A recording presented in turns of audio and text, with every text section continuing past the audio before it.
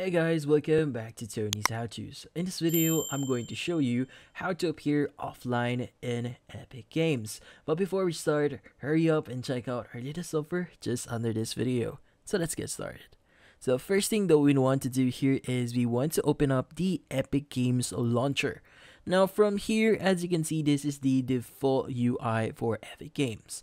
Now at the top right, you should see your name here, and typically if you have a green dot there, meaning that you're currently online and your friends are notified that you are also online.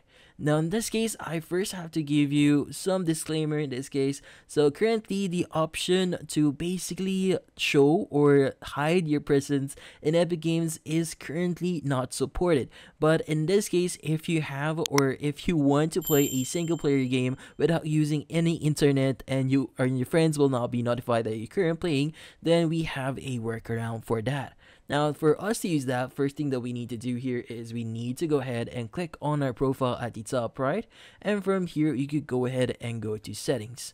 Now, under settings, you want to go ahead and click on enable offline mode browsing. So make sure that this is enabled. And once that is enabled, what you need to do here is just basically disconnect your internet and start playing your offline games. So currently, this is the only thing that we could do right now. This is only available for offline games.